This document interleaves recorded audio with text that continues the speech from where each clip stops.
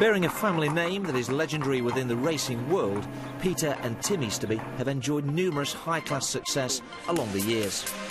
Peter trained greats such as Night Nurse, Sea Pigeon and Little Owl, while in more recent years, son Tim has tasted classic success with Bolin Eric and a handful of Royal Ascot triumphs. Cape of Good Hope coming with a run. Crystal Castle with the white face. Fair Jag goes to the front. Crystal Castle angles out underneath Cape of Good Hope. Avonbridge still in there pitching. Fair Jag hanging out towards the centre. Is still just in front. Cape of Good Hope and Crystal Castle are coming with late thrust, but just too late. Fair Jag won the Golden Jubilee. And now Somnus in the centre. Somnus in the centre has loomed up, grabbed the lead. Here comes Whipper with a big run. Whipper is quickly out after Somnus, and Ashdown Express is starting to storm home. Somnus in front of Whipper and also Ashdown Express, and on the near side is Dolma. Dolma the filly, she looms up. Somnus, Dolma, they hit the line with Whipper. This is very tight. But at the final flight of hurdles, and Barton has jumped the last in grand style and is drawing away from the French Furs in second. Back in third place is Master Bevel, but it's a winning comeback for Barton as they race now inside the final 150 yards. The third winner of the afternoon for Tony Dobbin, and Barton is back in style, wins the Thames Fighting fifth hurdle by 5 lengths. Marstad making late ground with Malia inside the final furlong. It's still Periston View on the far side. Bonamy is coming there with a run. Stan side, it's further out. Look at Marstad, and also in the centre making ground Pippalong and Bonamy. And Bonamy and Pippalong have raced to the front in the centre. Very close, Pippalong and Bonamy. And basically, we're horse dealers, really. That's how we used to live. Started off with point-to-point horses. Anything that would sell. And the record books tell me you started with only 7 horses? Yeah, and they weren't all genuine. You had to have 7 to get your licence. I had a brown mare down, Hunter, a show jumper, and the rest were thoroughbred horses. So you had to really build the place from scratch as far as stables and gallops were concerned? Oh, absolutely, yeah, yes. And the gallops you use today, are they the original ones? Or? No, no, far from it. We used to go around a little 6-acre field. That's where we trained them. That's all we had. And then a few owners started to come along. The thing is, to set off, you have to go and buy a horse and sell it. That's the main thing, sell it.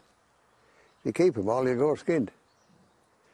So we set off like that. Went to Newmarket. Hitchhike there, hitchhike back. I bought 3 yearlings for 280 guineas. For the 3.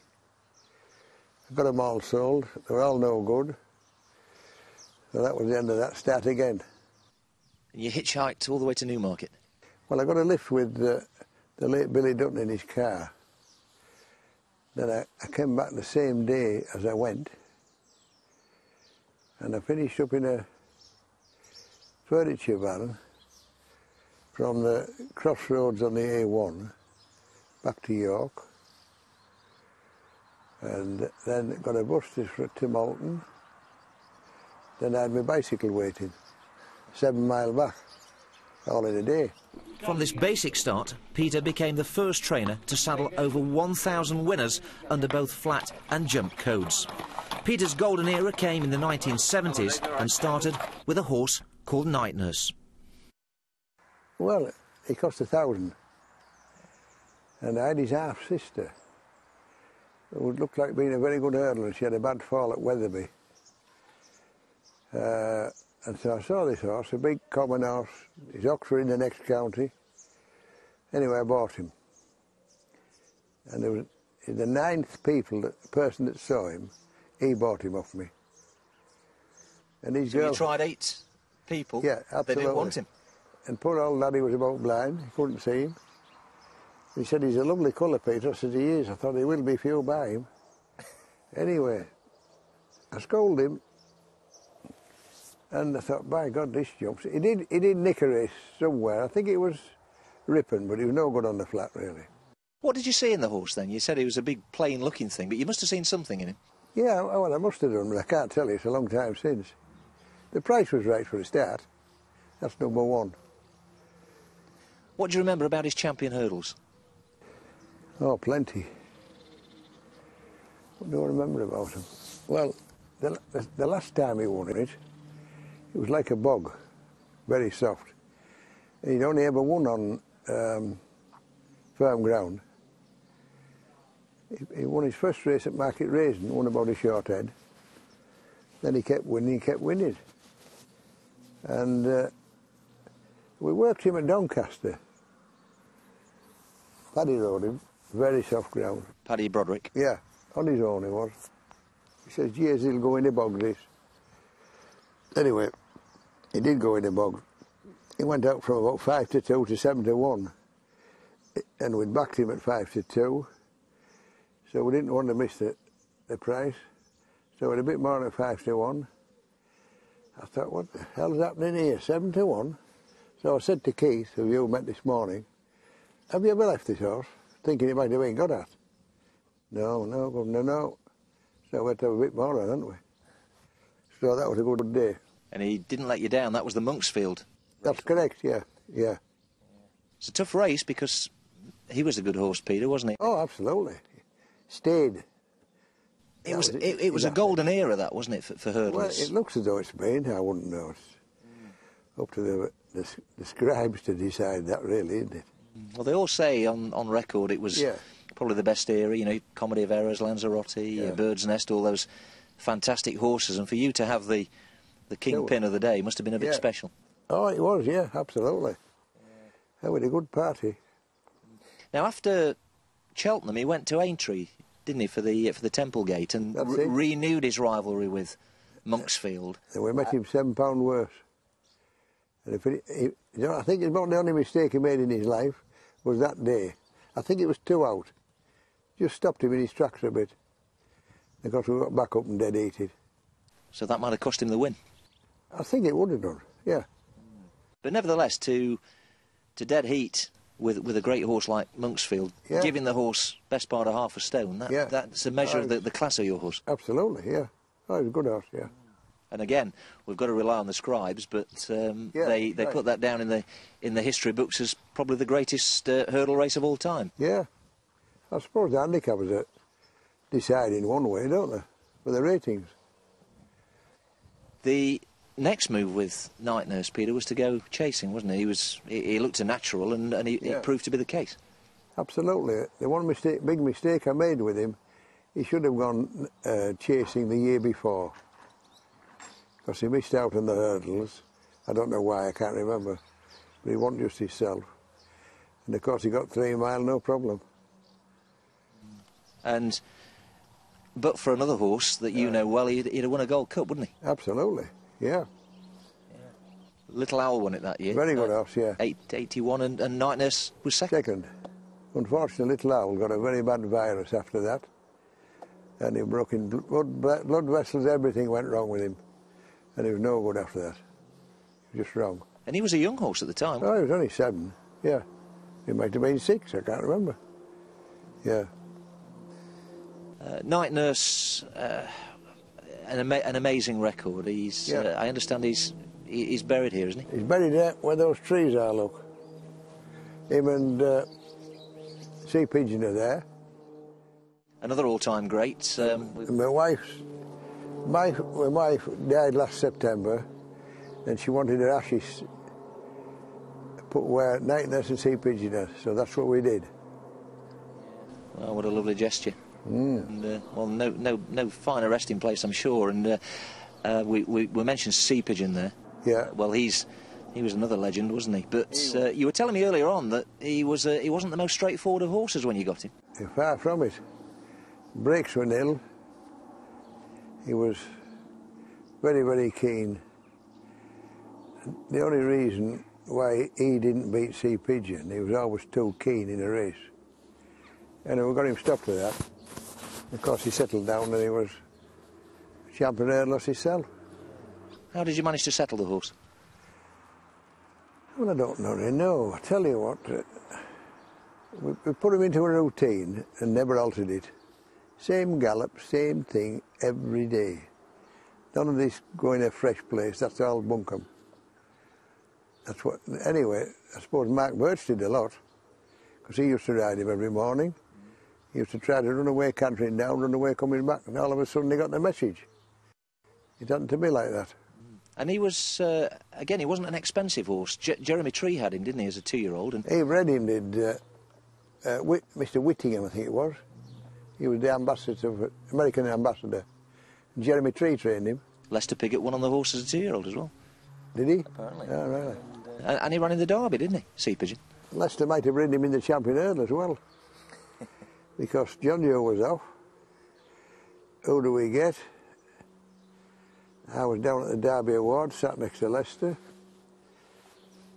I said to Lester, "You ride Sea Pigeon?" He said, "I'm riding him," he said.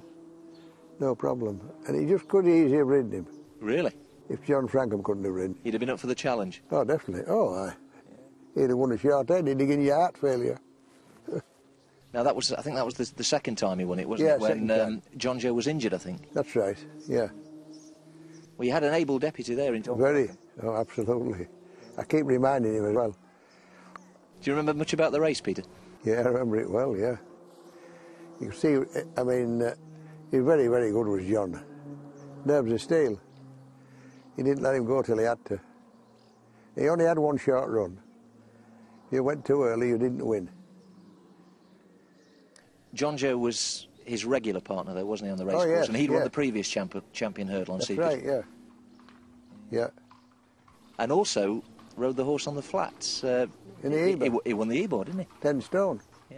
Short head. Just recall that for me, if you will. Oh, well, That was a hair-raising moment. oh, not half. John Joe dropped his hands on the line. And old Sea Pigeon, as soon as you drop your hand, he'd pull up, wouldn't he? And I think John Joe was the only one who thought he'd won. And so it was a photo finish. It was a nerve-wracking wait to find out if he'd won or not. Yeah, it wasn't long, but when they announced it naturally Yorkshire horse and a popular winner, and the fella only got C out. You couldn't hear Pigeon because there was such an uproar. Yeah. Did you have a few choice words with the jockey when he came back? Not really, no. Well done. Aye. Did just enough. And, I mean, Sea Pigeon's wins, big wins were beyond that. He won a Chester Cup as well, didn't he? He won 2. Yeah. Yeah.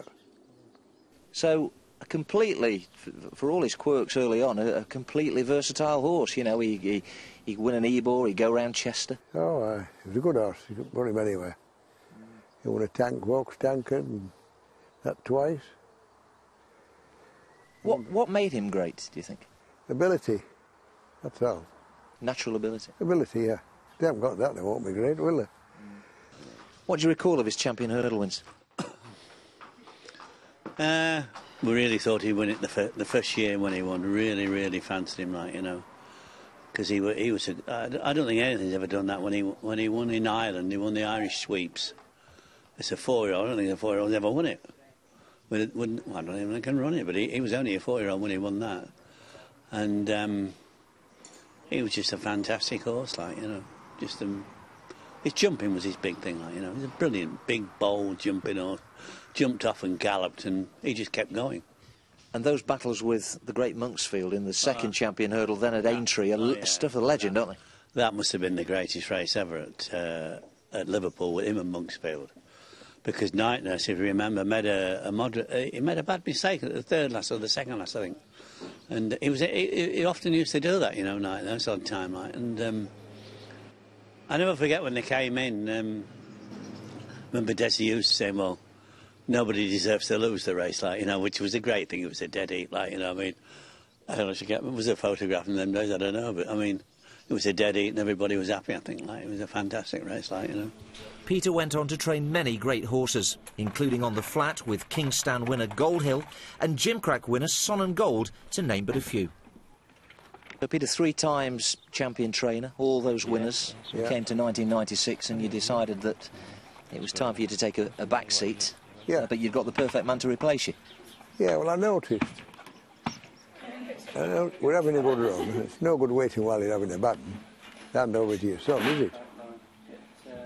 And I also noticed very seldom you get a young owner going to an old trainer. In other words, you run your time. And that's it. It happens to everybody. You know? So you thought it was the perfect time to make the switch? As it worked out, it did, yeah. He's done you proud, hasn't he? Oh, absolutely, yes. I was keen. Very much so. How special was it to see Tim win the St Leger with Bolin-Eric? Oh, marvellous, because we bred the horse, you know, here. And, yeah, very special. And really, Tim's carried on the same ethos. It seems to me that it's been a seamless transition, really. You like to keep things simple, and yeah, that's the secret to the success. Yeah, yeah. You're still very involved, though, aren't you? Oh, very much so, yeah. Well, you're better with two heads, better than one. When you took over the training operation in 1996, of course it would have been an exciting time for you, but was there some degree of pressure? Because your dad was a hard act to follow, wasn't he? Not really, because, you know, you just had to get on with it, you know, because, you know, Father had enough training, he'd done enough telephoning and things. And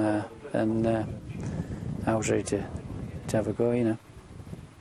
And it was a success pretty much right from the start, but Dad's always been there, not necessarily just in the background, but it must be a great help, even today, to have him by your side. Oh, absolutely.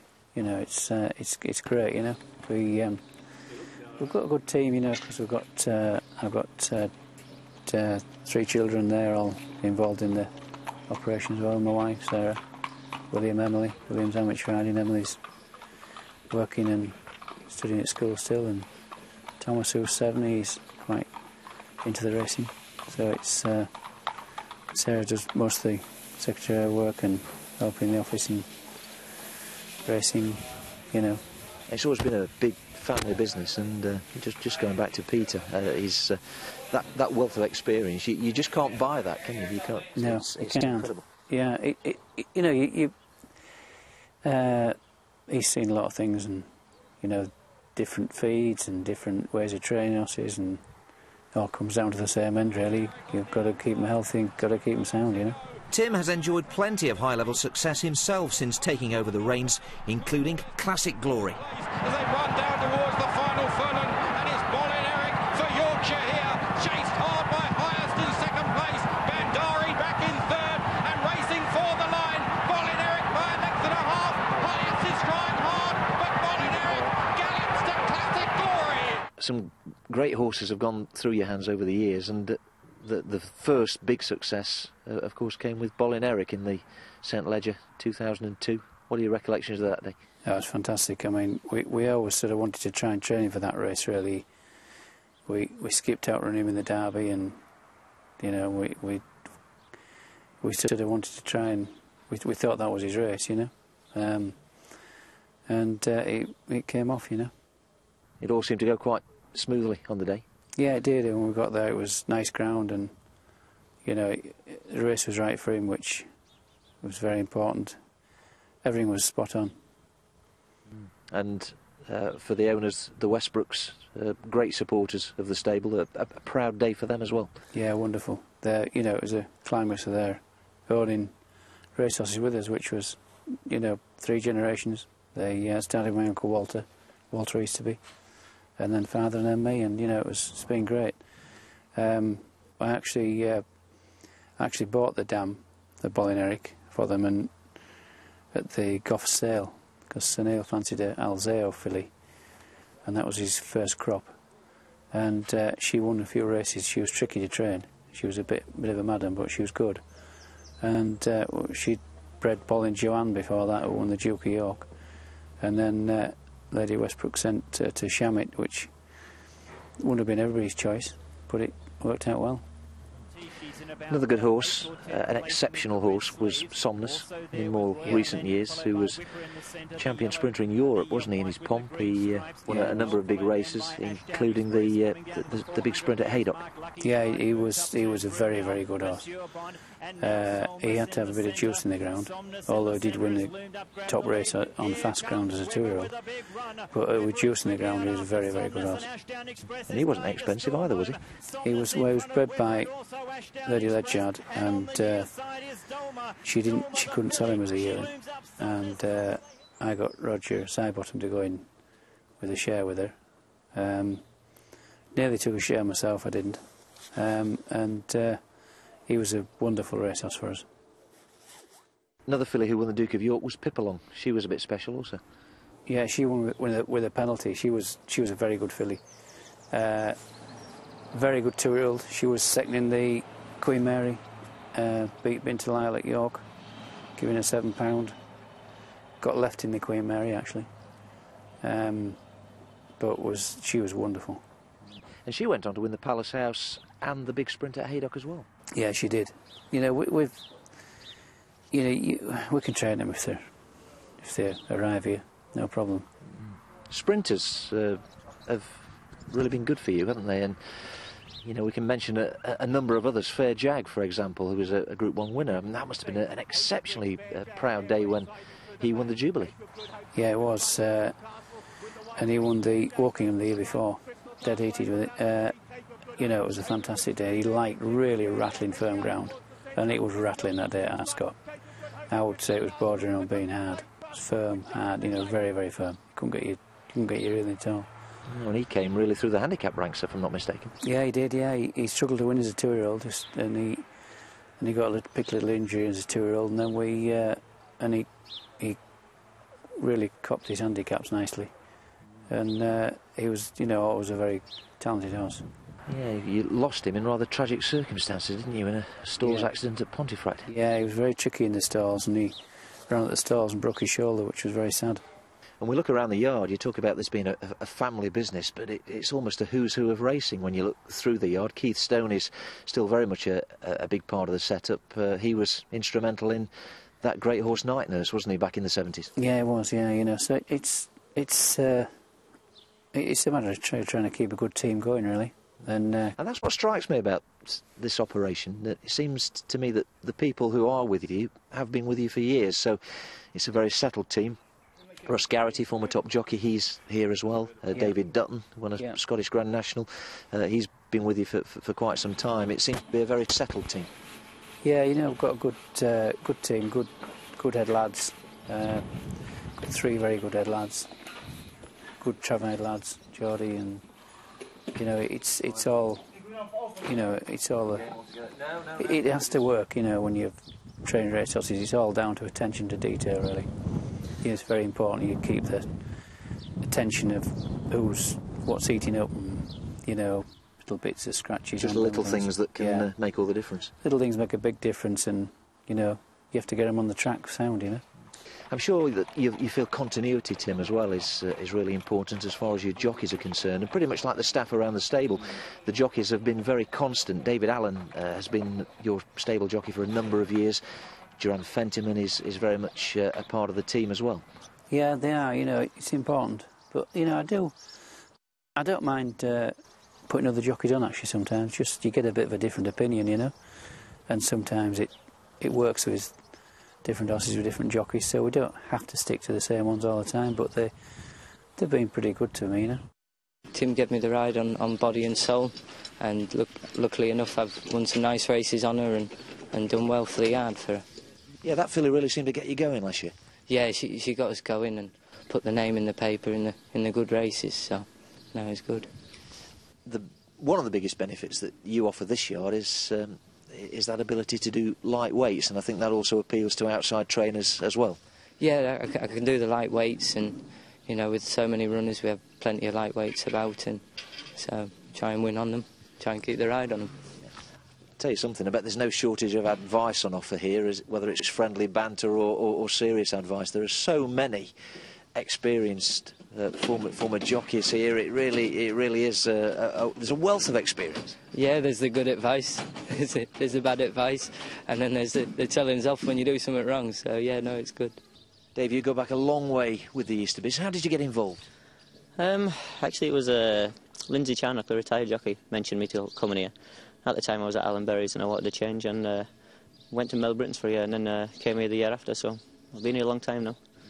Good decision to come here, because you've become a cornerstone of the success, and you know, you've had a good career out of it. Yeah, it was the right time, really. Everything fell into place. I was just losing my claim at the time as the jockeys who were here went elsewhere, so it was a prime position. What's Tim like to work for as a trainer? Very laid back. and you don't get too much hassle off him. He lets you go out and you know, he lets you read the form and ride your own race, so quite comfortable and easy to ride for. With a good team behind him and his legendary father still involved with the day-to-day running of the yard, Tim is certainly looking ahead to a bright future. Still plenty of time left to find a few more champions. I'm sure you're going to be training for a long time yet. Is there a particular burning ambition? Is there one sort of race that you'd really like to win? Yeah, there is. I'd like to win the champion hurdle if possible, but that's, you know, you need the right horse for that, obviously. Dad did it 5 times. Yeah, no, it takes a bit of following that, you know. But we've tended to go down to the flat racing only because of the racing in the north of England. It really lends itself to flat racing. You know, you've got a lot of flat meetings around here. Good without meetings, travelling too far. Yeah, good prize money. Jumping meetings are coming back, you know. But trying to get those good jumpers these days seems maybe a lot more difficult than it used to be. I mean, you know, horses like Night Nurse, I think, were bargain buys. You don't seem to get horses like that anymore unless you pay big money for them. Yeah, you can do. You know, they do happen. You know, they definitely will. They'll keep happening because it's just part of the job, and just part of the great thing about racing is money doesn't always buy all the best ones, you know. You've had some nice jumpers. Yeah, I've had some very good ones, Barton, and, you know, really, really good horses, you know. But we talk about your CV, plenty of high-level flat winners, but Barton won not only at the Cheltenham Festival but also at Aintree. Yeah, very good horse. You know, I had a very good horse called Scott and Banks. He was a good horse a few years ago, and with some really good jumpers. But you know, whatever it is, you'd want to try and keep your level up and try and get the best level. Good jumpers, good flat horses if possible. You obviously get your lower grade ones which you have to place to win races, and it's a good kick trying to win a race with an ordinary horse, you know.